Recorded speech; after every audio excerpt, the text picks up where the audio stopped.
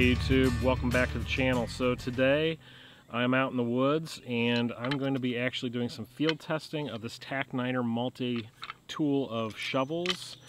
You know, I did a video of this 2 or 3 videos ago, a couple weeks ago, and got some decent feedback on it. Most people thought it was kind of cool. Some people thought it was very gimmicky and thought it looked cheap. And you know, the only way you're gonna really tell is you take this thing out and you try it, and that's what I'm gonna do today. I'm gonna chop some stuff, dig some stuff, see how this handle holds together. Now, if you haven't seen that video, you need to go back and check it out because all the specs are gonna be there, all the rundown of the complete shovel. I'm not gonna go through that all over again, but what I will do is I'll do just a brief overview for you right now, and then we'll get into a little bit of a destruction test with it. So stick around. Alright, so what makes this a multi-tool shovel? Well, it's really all the tools that are enclosed in this handle. And what this is a sectioned shovel that has aluminum screw-off pieces, and each piece contains a different tool or function. So on the end of the handle we have a compass, there is a storage container, and a ferro rod.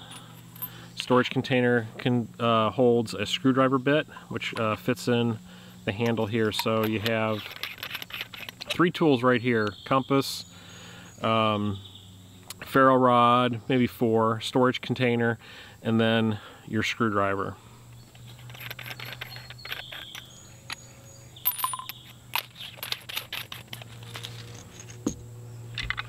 Next section has this multi-purpose blade, and this has a bottle opener, a knife blade, a saw, and then this little gig at the end, which you could probably, you know, screw the handle together and use this as a frog gig or something like that. And that's it for that tool.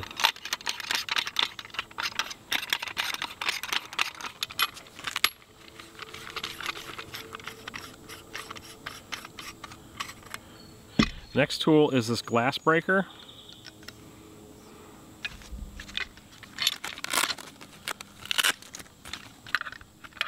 And the shovel itself has some multi-tools on it as well. There's a kind of rope cutting breaker right here. There's a serrated edge.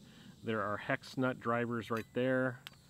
And then there's a little bit of sharpening to the blade shovel, not much though. It's pretty standard shovel, I guess, blade. But so there's a few features, and then of course there's a ruler on this end. So, you know, a lot of people are going to say, well, it's pretty much a gimmick. It's just, you know, it's a lot of junky tools in one shovel, and they may be right. I don't know. I mean, at initial impressions of just handling this thing, it seems to be pretty solidly made. The sections screw together fairly easily, and there is no wobble or bending of the tool when I handle it. This edge has proven to be sharp.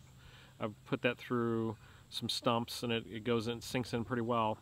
So I guess the only thing is we need to really do is test this thing, doing some digging and stuff, and see how these handle sections hold up. Or, you know, what I'm curious is if they're going to loosen up, or if they're going to deform and start wobbling as I use it, but who knows. You just gotta go out and try it, right?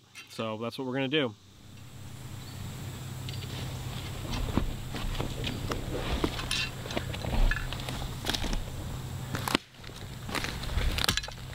This is a pretty soft stump.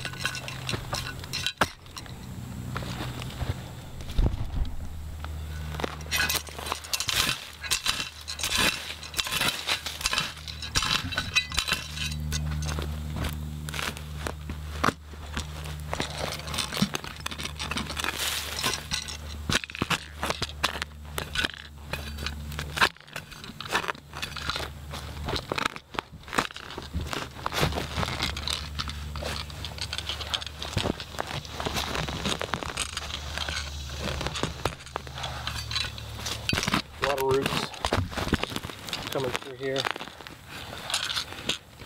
That worm's trying to escape. I'm not after you today, worm.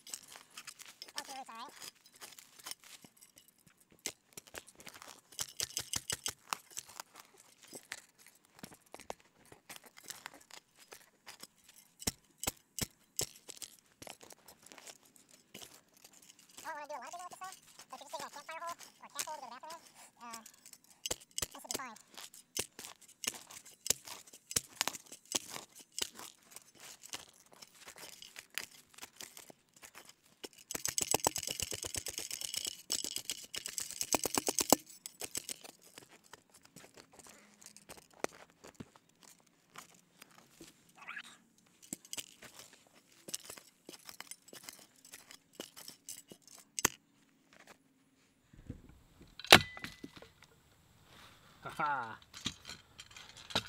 First strike. Not bad.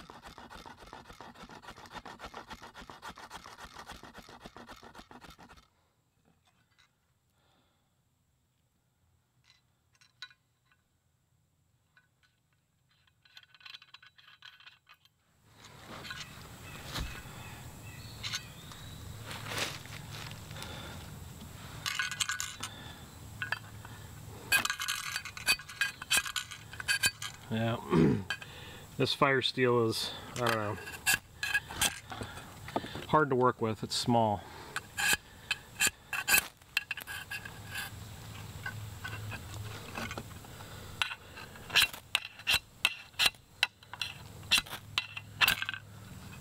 I'm afraid I'm going to cut myself on the shovel trying to get this thing to ignite.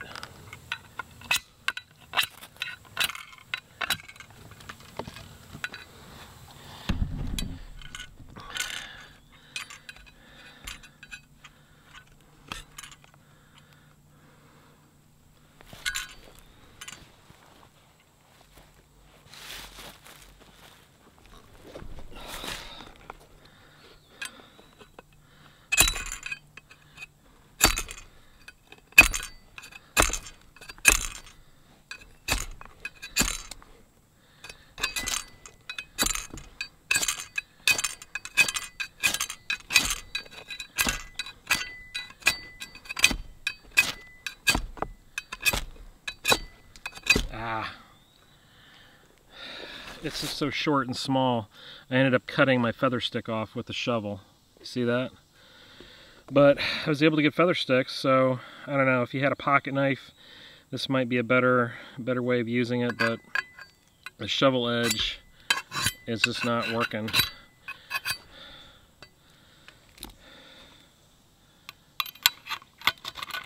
So I would put a fail on the ferro rod.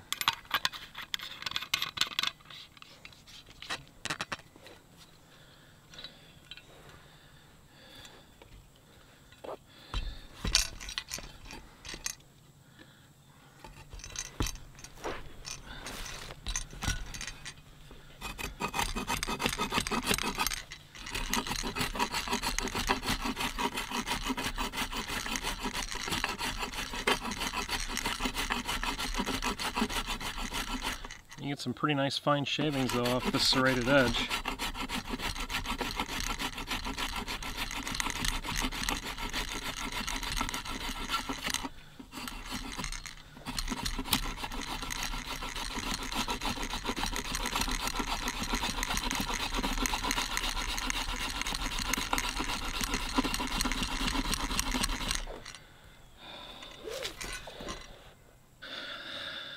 That's respectable.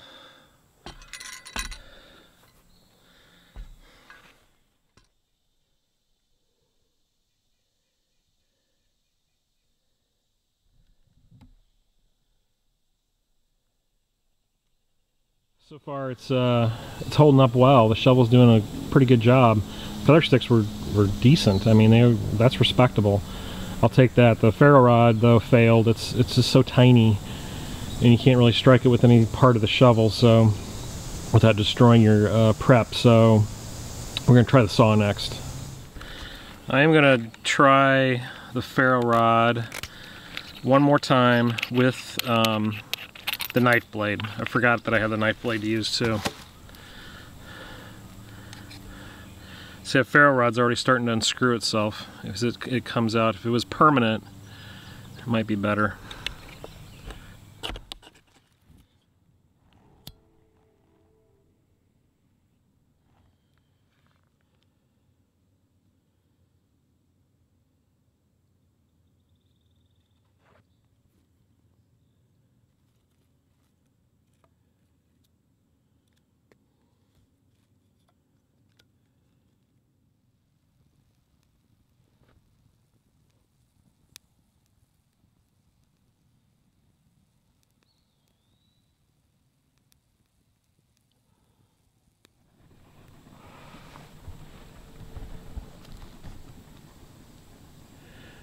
Smoke's keeping the bugs off me. Let me move down here a little bit. Well, so the shovel, how did it perform? I think as a shovel it's fine, and I like that it's compact, that you can take it apart and store it in a small space and take a shovel with you, and it's fairly lightweight. But for all the multi-function tools that come with it in the handle, I'm not a real big fan of those. I mean, they're all right. They performed adequately, but as far as being really good at what they're supposed to do, probably not as good as a dedicated tool. I'd much rather have a multi-tool with me that has a saw blade and a knife blade and screwdrivers and things like that, and then just rely on the shovel to be a shovel. But I do like the serrated edge on the edge of that shovel. That was handy. That actually shaved wood. It cuts things fairly well. But as a shovel, you know, it's great. It did a great job. So it's something to throw in the back of my vehicle or into a pack when I need to dig a hole for a campfire. I don't see a problem with it. You know, you just got to kind of get past the marketing that goes around this stuff, and that's the main thing with any tool or item that you buy. There's marketing, and there's people who don't actually use these tools who are marketing these things, and it takes people like us on YouTube and the bushcraft and woodcraft community, guys who actually go out and use the tools and try them and put them to their paces. So that's my thoughts on it.